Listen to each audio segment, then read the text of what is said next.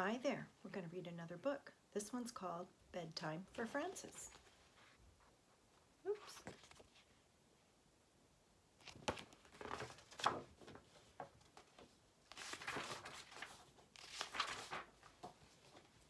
The big hand of the clock is at 12. The little hand is at 7. It's 7 o'clock. It's bedtime for Frances. Mother said, "It's time for bed." Father said, "It's time for bed." Frances said, "I want a glass of milk." "All right," said Father. "All right," said Mother. "You may have a glass of milk." Frances drank the milk.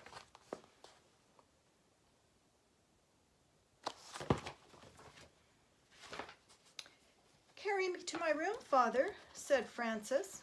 "All right," said Father. "Piggyback," said Frances. So Father carried her piggyback to her room. Father kissed Frances good night. Mother kissed Frances good night. Frances said, "May I sleep with my teddy bear?" Father gave her her teddy bear. Frances said, "May I sleep with my doll too?" Mother gave her the doll. "Good night," said Father. "Good night," said Mother. "Did you kiss me?" said Frances. "Yes," said Mother. "Yes," said Father.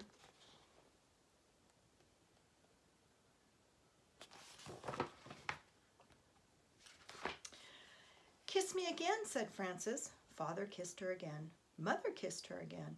They closed the door. "May I have my door open?" said Frances. Father opened the door. "Good night," said Mother. "Good night," said Father. "Good night," said Frances. Frances could not sleep. She closed her eyes, but she still could not sleep. She began to sing a little song about the alphabet. She made it up as she went along. Here's her picture.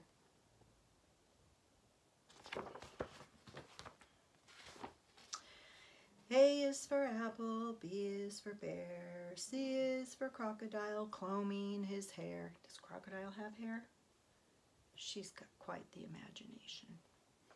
D is for dumplings. Frances kept singing through. E, F, G, H, I, J, K, L, M, N, O, P, Q, and R. And she had no trouble until she got near the end of the alphabet. S is for sailboat. T is for tiger. U is for underwear. Down in the dryer. Frances stopped because dryer did not sound like tiger. She started to think about tigers. She thought about big tigers and little tigers, baby tigers and mother tigers and father tigers, sister tigers and brother tigers, aunt tigers and uncle tigers. "I wonder if there are any tigers around here," she said. Frances looked around her room. She thought maybe she could see a tiger in the corner. She was not afraid, but she wanted to be sure.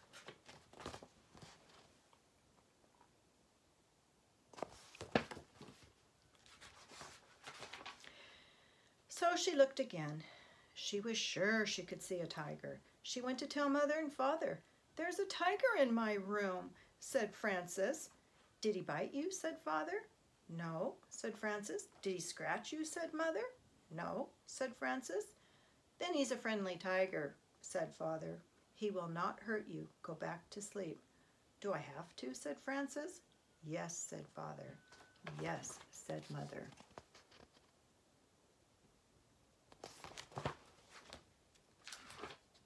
Father kissed her, Mother kissed her. Frances went back to bed and finished her song on the way. She closed her eyes again. She still could not sleep. Frances opened her eyes and looked around. Here she is, having trouble. She saw something big and dark. "Giants are big and dark," she thought. "Maybe that is a giant. I think it is a giant. I think that giant wants to get me." She went into the living room. I think it's a blanket.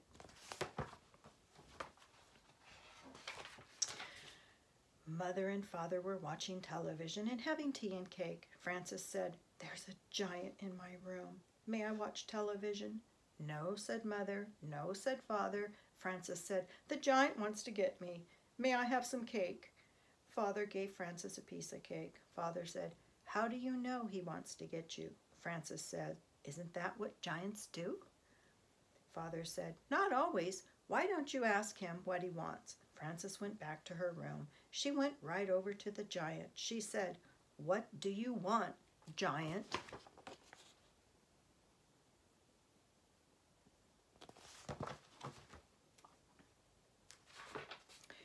She took a good look at him. There was no giant. It was just the chair and her bathrobe. So she went to bed again.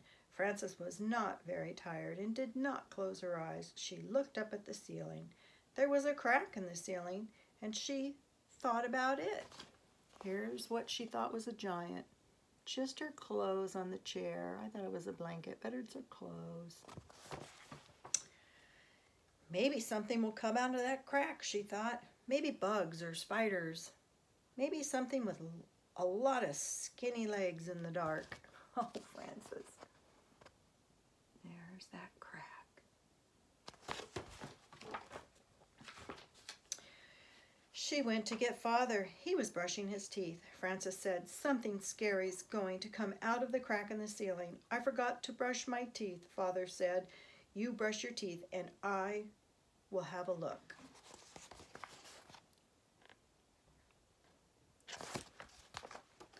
Frances brushed her teeth. Father came back and said, "Nothing could come out of such a little crack, but if you are worried about it, get somebody to help you watch. You can take turns." And she's brushing her teeth. Frances told her teddy bear to watch. They took turns for a while. Then Frances got tired of it and let Teddy do all the watching. Frances got up and went to the bathroom. When she came back, she was not sleepy at all. The wind was open and the wind was blowing the curtains.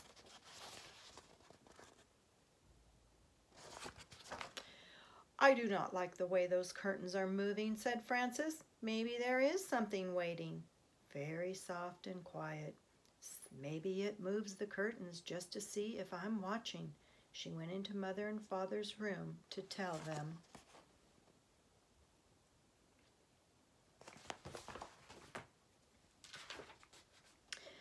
They were asleep. Frances stood by Father's side of the bed very quietly, right near his head.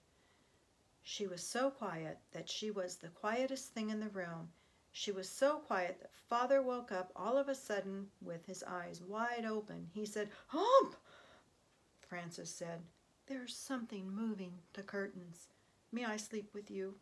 Father said, "Listen, Frances, do you want to know why the curtains are moving?" "Why?" said Frances. "That is the wind's job," Father said. "Every night the wind has to go around and blow all the curtains." "How can the wind have a job?" said Frances.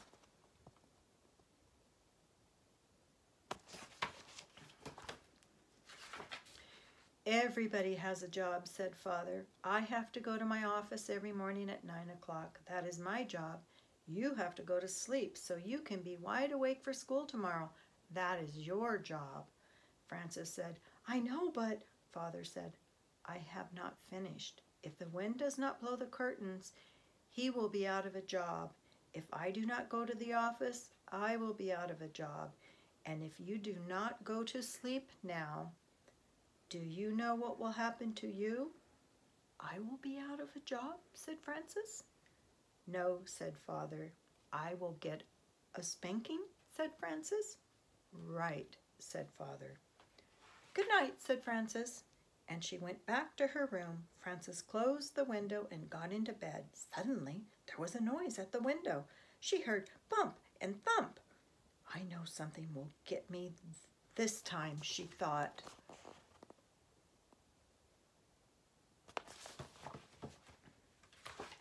She jumped out of bed and went to tell Mother and Father. When she got to the door, she thought about it some more and decided not to tell them. She went back to her room. Frances heard the noise at the window again. She pulled the covers over her head. "I wonder what it is," she thought.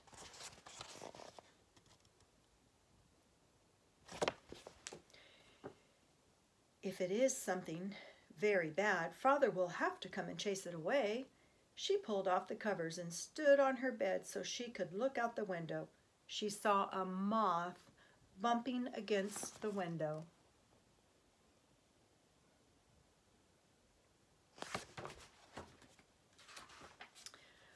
Bump and thump, his wings smacked the glass. Whack and smack. Whack and smack made Frances think of a spanking, and all of a sudden she was tired. She laid down and closed her eyes so she could think better. She thought, there were so many giants and tigers and scary and exciting things before that I am pretty tired now. That is just a moth, and he is only doing his job, the same as the wind. His job is bumping and thumping, and my job is to sleep. So she went to sleep and did not get out of bed again until Mother called her for breakfast.